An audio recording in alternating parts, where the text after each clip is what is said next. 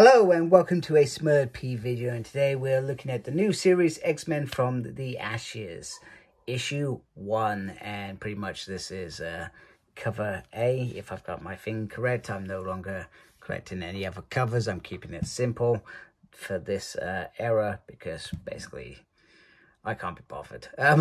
Anyway, this new team comprises of Cyclops, Beast, Magneto, PSYLOKKE, Kid, Omega, Temper, MAGIK, Juggernaut. Writer is Jed MacKay.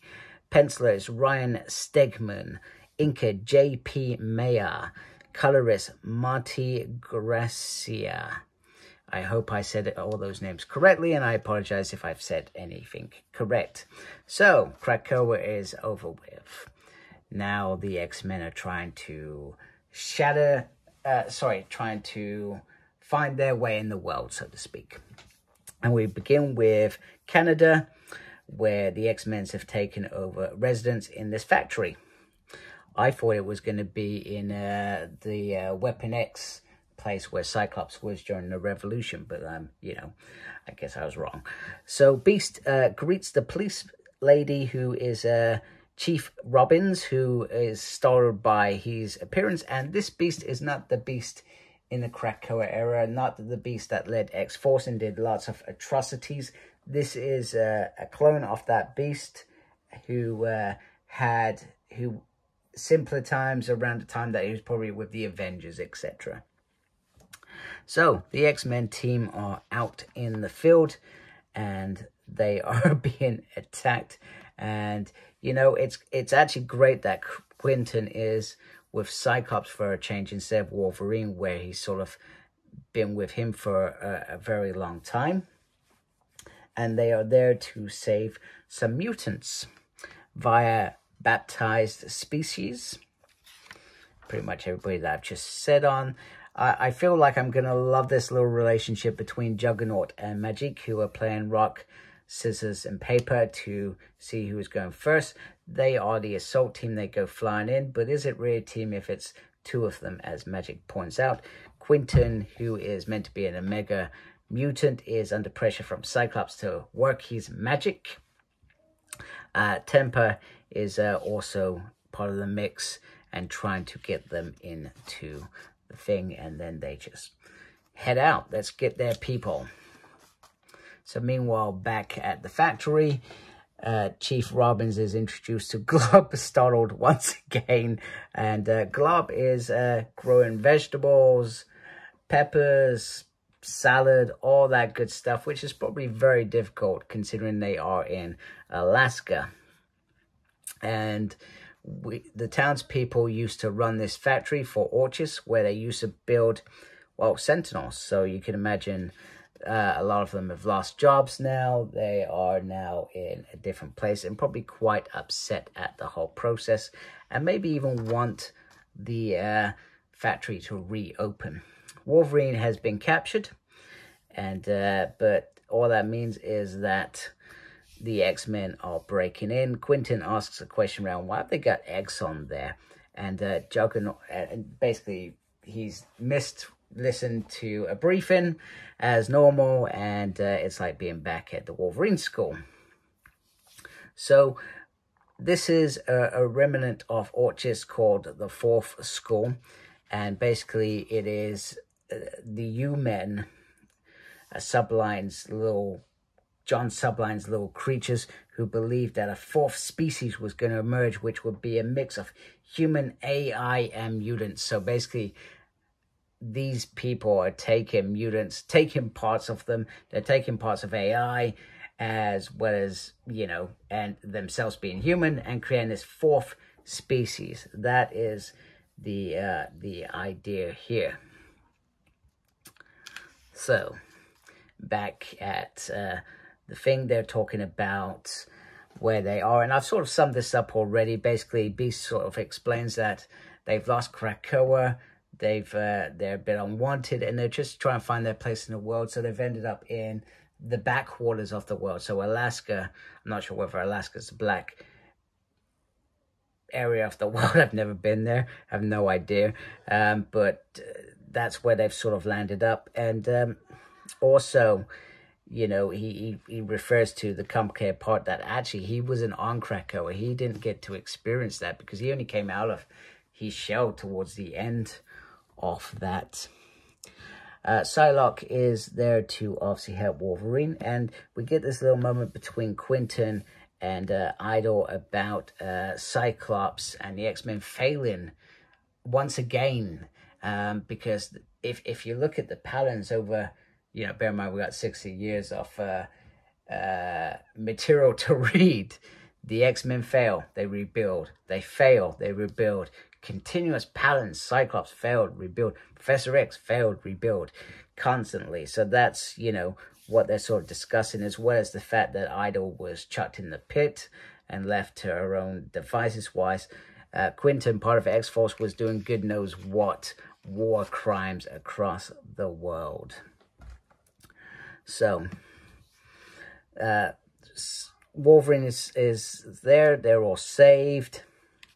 And we start getting this conversation about the mutant gene developing during puberty and coming activated. However, in this scenario, they've activated in 4 adults. There are no young people here. Beast introduces Zorn. So the Zorn one always throws me off. I know we've had different incarnations of Zorn, and the original Zorn tried to be Magneto. It was really weird, because I think they didn't actually want Magneto dead, and just to make it really confusing. So we've got a healer on our midst. And then Max comes in and does what Max does. He scares the crap out of Robins, and which is what he intended to do. And then he just reminds everybody of, because of what he did back in those earlier days, you know, Jean was able to be strong enough to wield cosmic power. Warren had the strength to survive Apocalypse. Robert became discovered his power to become Omega Potential, you know, and Scott became the leader that he had to. So, you know, which is great. And he just does this little fear bit to remind me. And do you remember at the beginning of the Krakoa era, he did the same way. He said, "We are your gods now." So very similar. He's, you know, he's saying, these are my people. We will be allowed to thrive here. X mentioned, so lots of other X books going on. There's quite a few, actually. More than I was actually expecting. The new ORCHIS subline, whatever you want to call them, mutants start changing the game and start attacking the X-Men.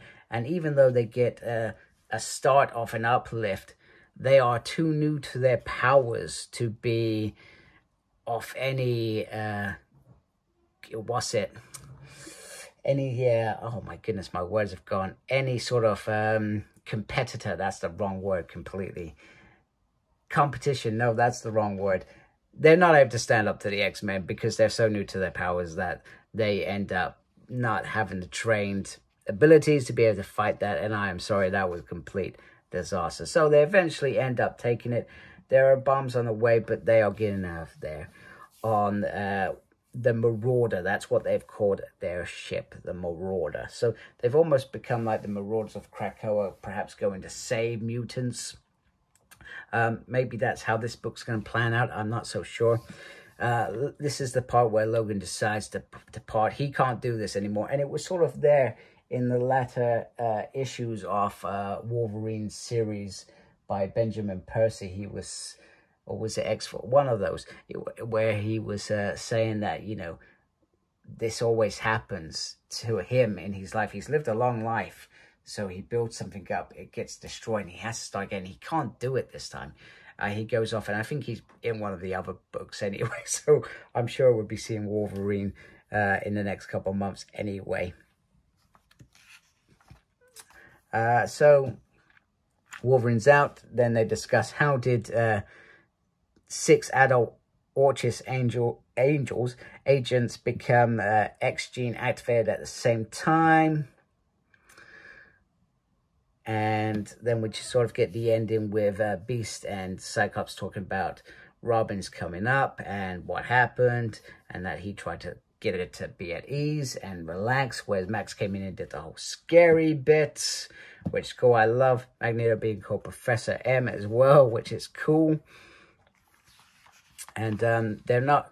Beast is ready to take down, start stripping things from parts. However, Cyclops reminds him. So earlier in the story, which I haven't alluded to, the townspeople are very grateful for the X-Men for doing something. We've not known what that is until the end, where this monstrosity was clearly going to destroy this town.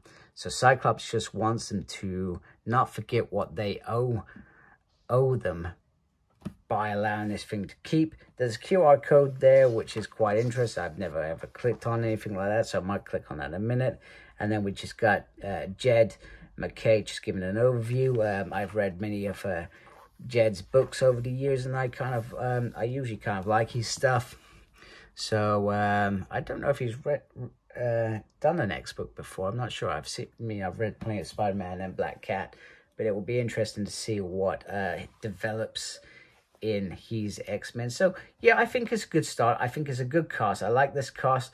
I do hope that as much I love Cyclops, I like MAGIK, I like PSYLOKKE, I like the big characters. I do hope Idol and Juggernaut and Omega get some playtime in there as well. Also Beast, this Beast trying to perhaps come to terms with what the other Beast did in his name. I think that's quite...